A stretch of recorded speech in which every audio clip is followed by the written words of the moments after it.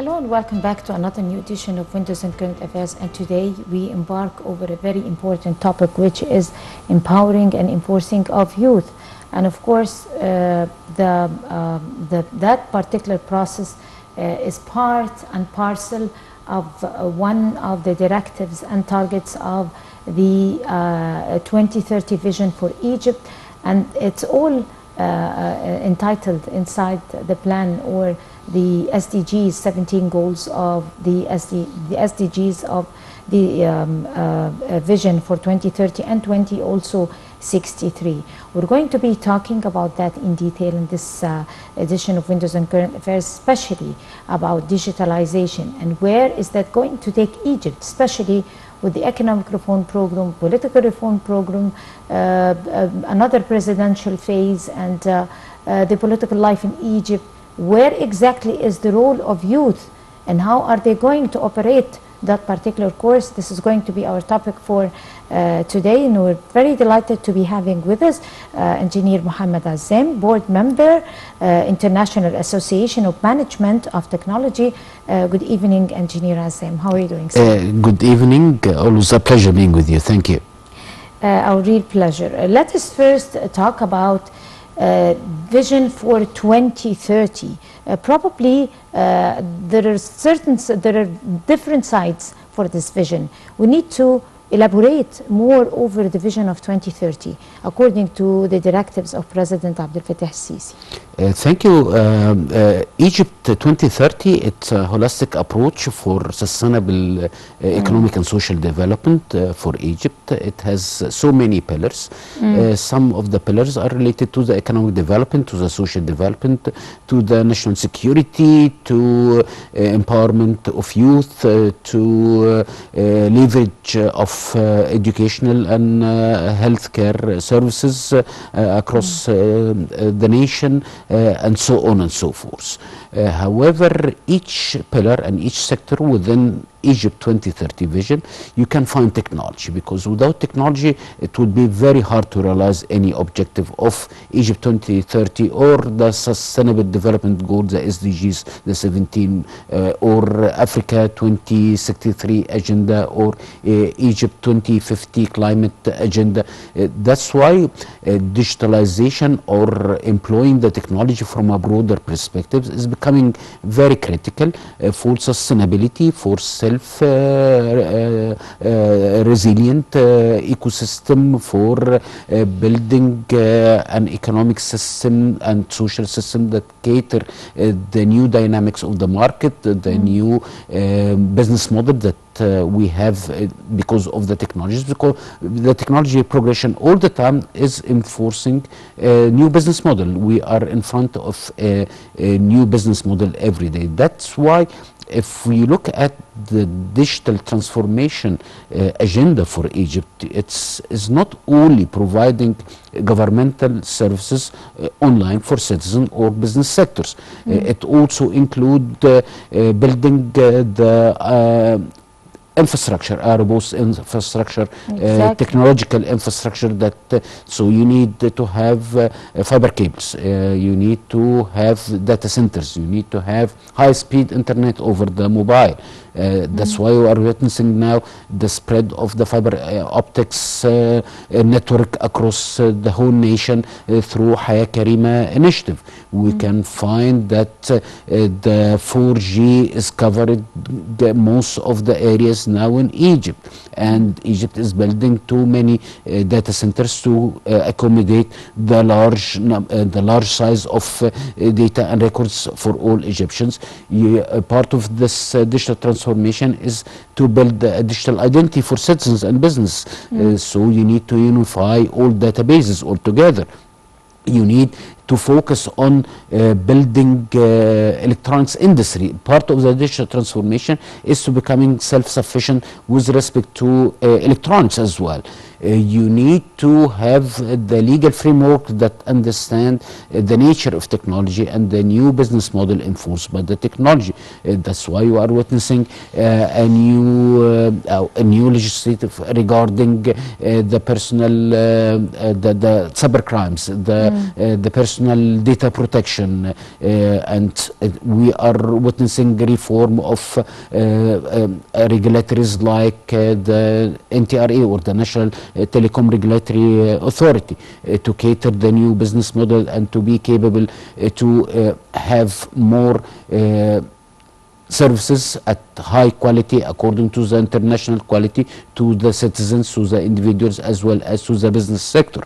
You can find that there is a new fund for Digital Egypt. This fund to ensure sustainability of the digital transformation projects, that and of course to encourage and leverage the startups in this domain, because startups in this domain are very promising, and they would be able to attract foreign direct investment by billions. Actually, the global investment in startups and high-tech startups last year reached like 650 billion US dollars. So this is even in spite of the COVID pandemic crisis, or in spite of the conflict between Russia and Ukraine in East Europe. So this very promising sector. That's why you need to have the mechanism and the tools to attract more investment in this sector, as well as it has the re-transformation or the redesign or the re-engineering of the trade sector, the re-engineering of the industrial sector. You need to implement a smart transportation system. It's becoming part of the digital transformation. That's why we are seeing the monorail new project, or the smart transportation system combining the subway or the underground with the light trains and with the monorail. And you can find also the smart cities is part of the digital transformation, because cities are aging like humans. It has a life cycle exactly like humans, so you cannot depend on aged cities. That's why you need to build fourth generation cities, like the new administrative capital, like the new Alamein, the new Mansoura, and so on and so forth. And these cities are totally equipped with the high standard or the state of the art. The whole network of digital system. Definitely, because you need to operate the utilities, you need to operate the transportation across the city. You need to have a sort of predictive plans for tackling challenges who's coming to utilities maintenance. You would be able to implement a smart transportation system that in the future you would be capable to have autonomous cars even, or driverless cars running in the new administrative capital, for example, because it's equipped with the fiber optics network, with the 5G, eventually with the 5G networks, which is a very high speed network. You would be able also to modernize your supply chain ecosystem. So because without having up-to-date supply chain, this would be a problem. And this is one of the lessons learned from COVID-19 pandemic, because we had to have a resilient supply chain ecosystem. So technology would play a role. That's why Egypt is investing in modernizing its supply chain networks and ecosystem by embedding more technologies in it. It includes also a reform of education, building digital leaders who can even comprehend and understand the importance of technology, and would be able to utilize technology to the maximum impact, and also mitigate risk associated with technology, because technology always has two sides, not only the positive side, but it also has another side that we need to have this in mind, and we need to take this into consideration. And this is by having digital leaders who can understand the notion of utilization of technology and how to use this kind of technologies into different domain within the economic and social sectors. Right. Saying so might need a plan, it might need steps, and it might need a vision after all. How can we create balance between somebody who is equipped already, like the new generations, with the technological background, and the elderly generations or the older generations who have the experience. And I mean, we cannot deny their importance in the scene at the same time, but lay a foundation with both sides. I mean, how can we start doing this? We need to reskill or upskill people all the time. As I said, technology is always imposing new business models. So if I'm not capable to deal with this new business model with new technologies, I think I would be in a serious situation. That's why all the time, even if I have the experience, because the experience could not always the right thing to do with the new model, because if you are talking about the model of shared economy, like the transportation through mobile apps, for example. This I need to understand this kind of new economy and to deal with it. And governmental services in general. This is, of course, because that's why we have now Digital Egypt platform, and we have the app for this, and we have the call center even to provide the services for our citizens who are not totally equipped with the digital skills. So digital skills becoming, or having a digital skills is not becoming an option today. Also, we need to look into the future, because technology in the future will be more disruptive, and of course this disruption will come with disruptive business models as well. For example, in the future we'll have what's called decentralized autonomous organization. This based on what's called smart contracts that could be triggered automatically if certain circumstances are met. That's why we need to forecast or even foresee the technological trends and keep this in mind while building or articulating our strategies, because if I have something today, tomorrow definitely I would have different thing. And if I'm providing the service, even from the private sector, not only from the government, this also applies for the private sector. If the private sector need to be always competitive and resilient and agile and can have the ability to absorb shocks, massive shocks like the COVID-19 impact or the problems or the economic problems due to Ukraine crisis, thus it would be almost impossible to be able to be agile and to be resilient without having technology, without connecting both virtual worlds with the digital world.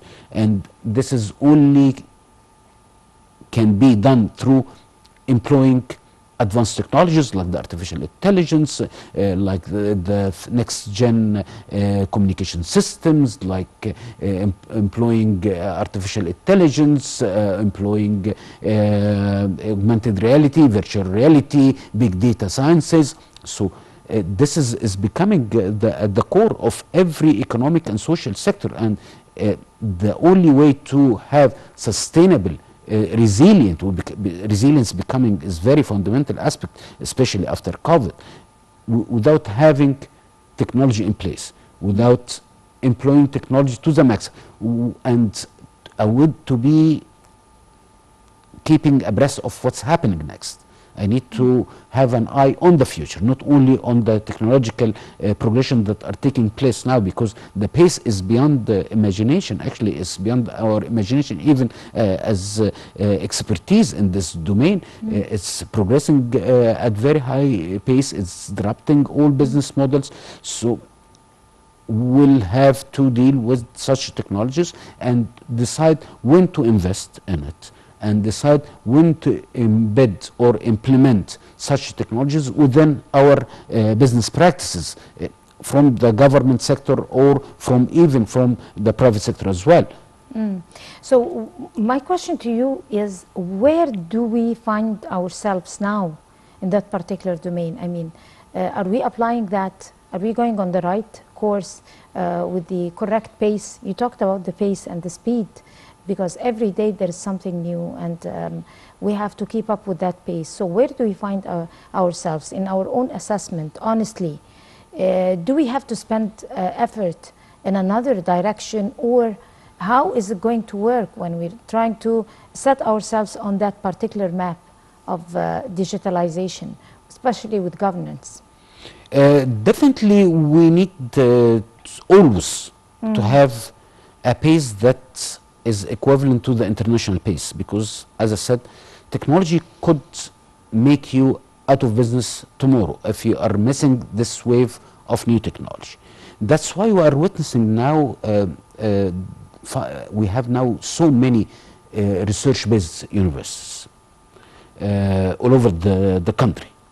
And we need to link such research-based universities with industries. The link between academia and industry is very critical, because industry will always have challenges, and the only way to solve this challenge is by having a sort of research and development within the university in a form of applied research, not only the basic research. Applied research that's serving the goals and objectives of the industry. This non-stop operation. So it's not now, it's not tomorrow, it's always actually. So I need to exert efforts today and tomorrow and the day after tomorrow, and we need always to allocate funds for R&D.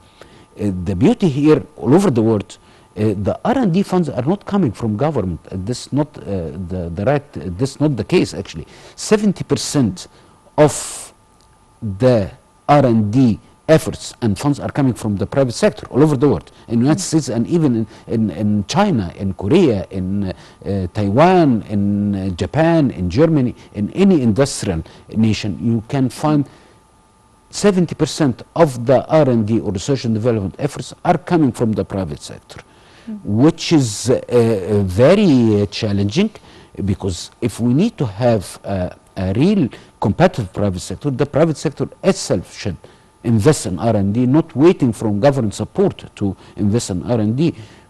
Government here is to avail labs, for example, to be part of the R&D projects, to facilitate some funds, initial funds for R&D projects. However, the private sector is always responsible for 3/4 of the efforts that taking place in this domain. So continuous efforts in R&D, continuous innovation in this regards, continuous progression in this regards. This not becoming an option in 21st century.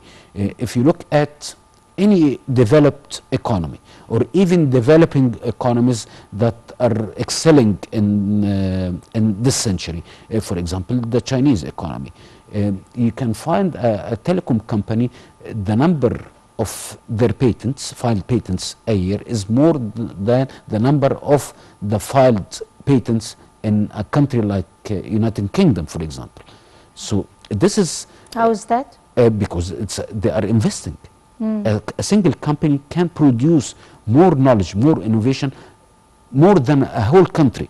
So this is becoming by investment in this kind of technological innovation, and employing the technological innovation within the product and services to have a superior position and to have a competitive position, because competitiveness is the name of the game actually, on the macro level, on the micro level, even on the individual level. So every one of us, every industry, every government need to be competitive, and the only way to be competitive is to maximize the utilization of technology. Of course, what would make the difference is owning the technology itself, and this could be done by the youth, back to the youth actually.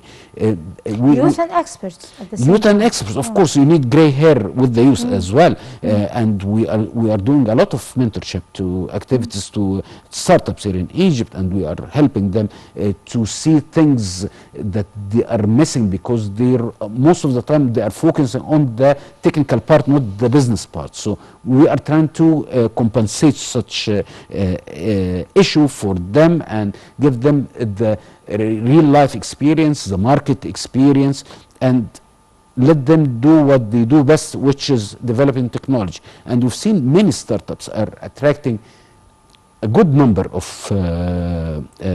investors to Egypt in what's called the venture capitalists, or the this is a special kind of investment firms that are interested only on high-tech domain.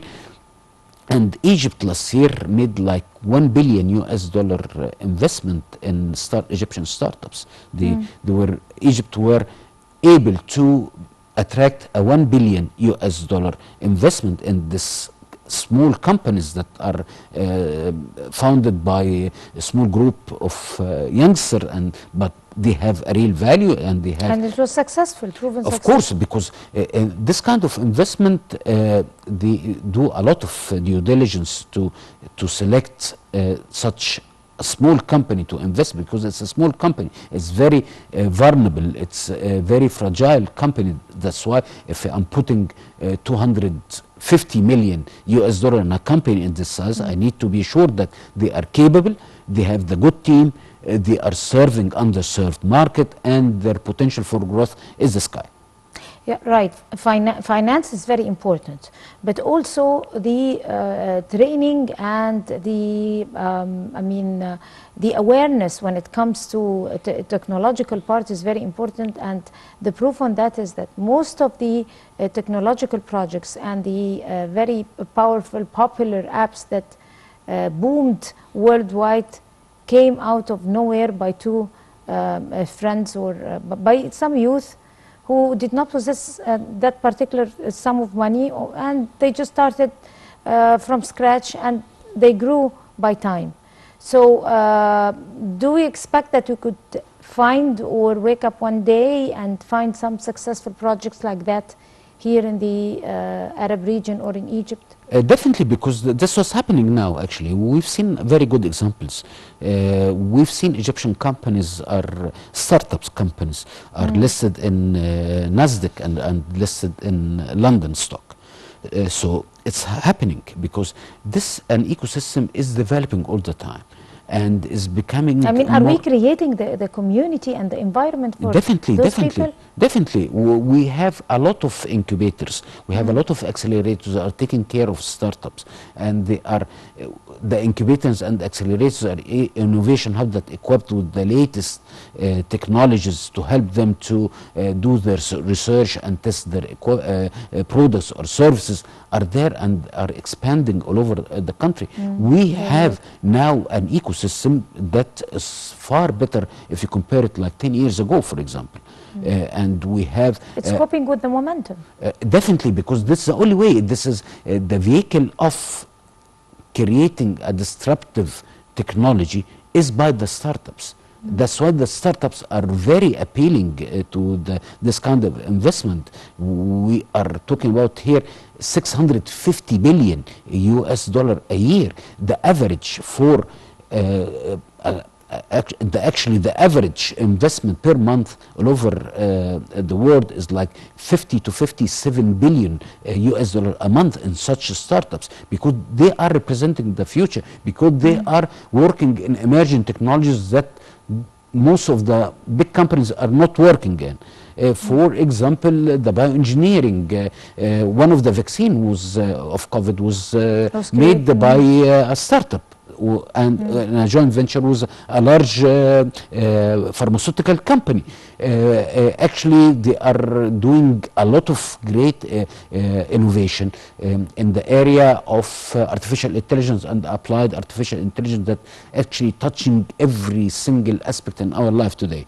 They are doing great job in the area of the next generation of the internet, or what's called Web3. They are doing a lot of innovation in the domain of connecting or applying what's called having a sort of Internet of Things, or connecting, building application for connecting devices all together, for serving an economic sector such as the agriculture sector, or the industrial sector, or the medical or the healthcare sector. So we have a lot of youngsters operating in this domains. However, we need more. We need to refine their ideas. We need to refine their product and service. We need to make them more appealing on the radar of the large companies, because one of the exit strategies is to be acquired by a large company, and this very successful acquisition or exit method for startups is to be acquired by a large company. If you are as a startup touching the core business of a huge company, and simply they come and acquire, and even they make you responsible for the continuous development of your technology, but within the large company. So it's very dynamic ecosystem actually. And what's the beauty here is this kind of technologies are totally dependent on brains. And as youngster here in Egypt, and we've seen a lot of technology geeks all over the country, even in universities outside Cairo, where the last Egypt entrepreneurship summit was held in Dumyata, in New Dumyata, and we've seen a great young men and women doing great things and presenting their ideas and their products and services in a very confident way. Of course, this needs more development, but however, now we can find youngsters from Upper Egypt, from Delta, from Cairo, from Alexandria, that are bringing to the market new ideas, new innovation that are totally dependent on superior technologies. And this is representing the future by all means, and this will have a great impact on the overall economic and social performance of Egypt now and in the future. Most of the technological successes come from outside Cairo, I mean from other governors. Let's take Port Said as an example. The government started off with Port Said and then continued all the way down to Damietta, and 14 different governorates are already under the government's plan to be able to digitalize these governorates. But at the same time, there must be some training centers like the National Training Academy, like other governmental institutions who were made and dedicated, focusing over creating new calibers and empowering those youth and encouraging their abilities. Talk to us about this. We have here in Egypt two programs. One of them is for the youth from 12 to 17.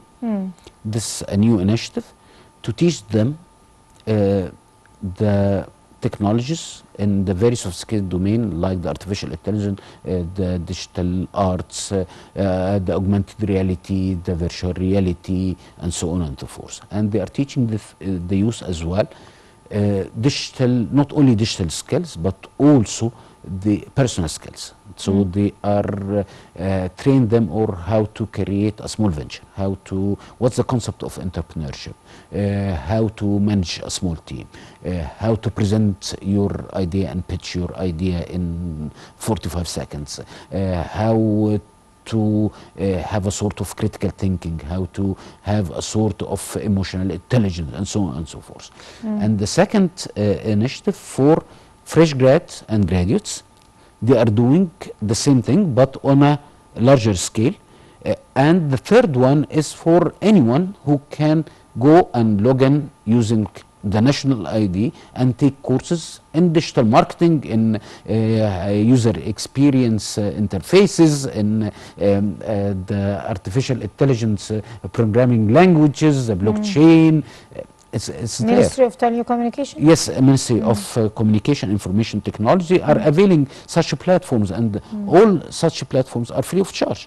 So now it's very encouraging. And also you have the Egyptian Knowledge Bank. You can log in and read about the latest technology and search for the latest researches in any single aspect related to technology, in the medical field, in the high-tech field, in the agriculture field, and whatever. You can find the latest researches available there. So the choice always is ours.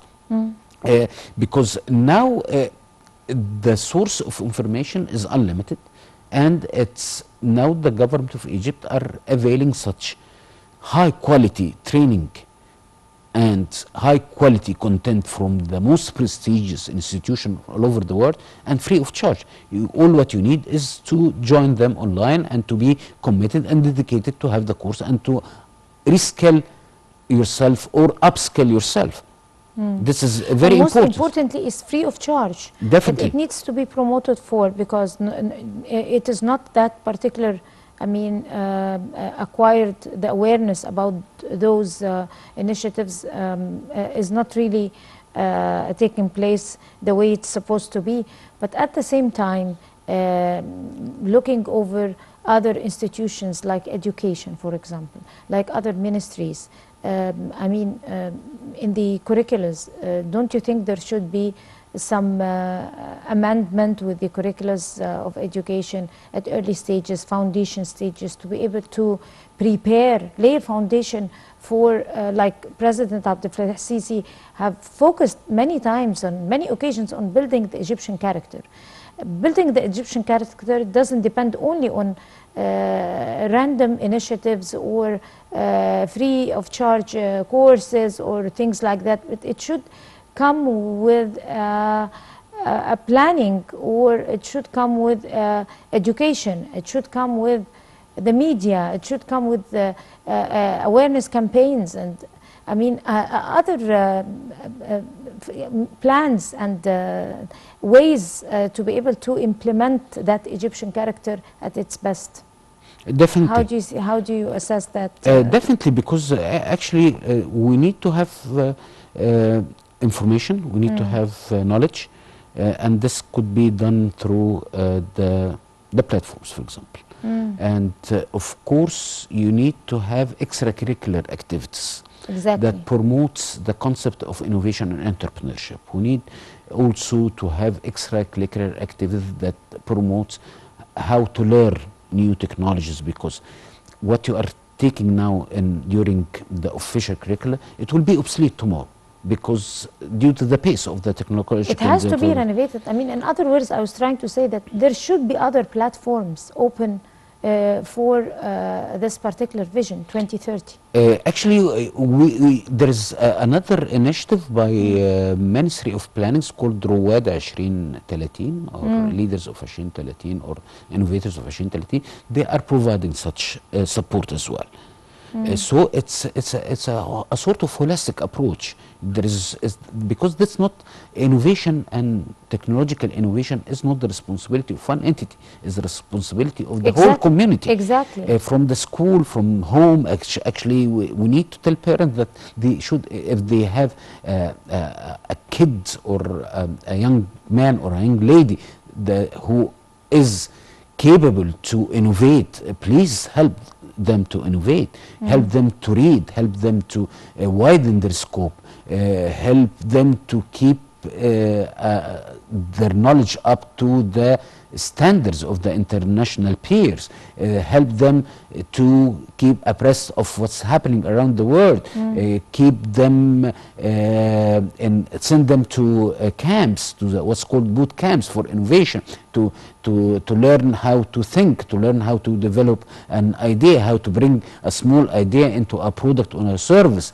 This is always there. So we need to encourage also parents. We need to encourage. Exactly. You made it clear. You said that you need to encourage people and urge them to encourage their kids. There are millions of kids in other governorates who are really very talented, and they are full of ideas. Only their parents, they don't know where to go, or where exactly to be able to work hard on those talents in order to promote for it or progress with it. This is the problem. And I think there should be somehow to be able to direct those parents where to go. Absolutely. And I think this is the role of the whole society again. This is the role of the education institution, either they are schools or universities. There's the role of the NGOs, the role of everyone. Because actually we need to spread this kind of culture, the culture of innovation, the culture of problem solving, the culture of developing solution rather than creating problems, the culture of using the technology to help us to have a better life, to prosper the community, to build the small and medium enterprises that are capable to create more jobs and to be connected with the larger enterprises to have economic and social impact. So this is the responsibility of everyone, the responsibility of the government, the responsibility of the non-governmental organization and non-state actors, the responsibility of schools, the responsibility of universities, the responsibility of parents as well.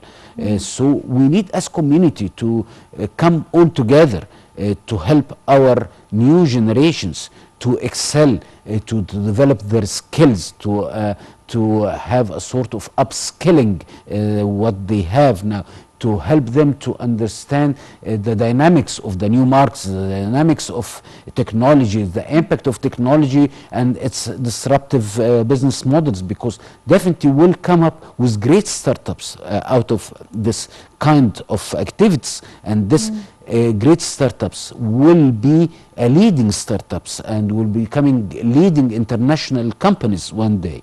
This is how it works in the United States, and this is how it works in China, this is how it works in Europe in many occasions. So we need to have a different mindset, an open mindset that innovation is always there and you are innovative by nature, and you need to capitalize on new things. You need not going for stereotyping.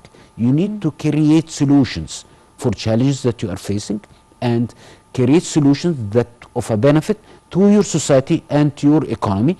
And definitely this will have a great impact on you on the personal level, and definitely you will be a successful venture also. And definitely you will make wealth as well individually. Of course, wealth is mostly important, but at the same time there need to be an urge to draw the attention of people and citizens to the importance of technology and modernization and digitalization in particular, and how important is it to take us to a whole new level, a whole new future, if we really need to progress. This could be the bottom line of it. Of course, on that note, Engineer Mohamed Azzam, I'd like to thank you so much. You are a board member of International Association Management of Technology. Thank you so much for coming. Always pleasure and honor.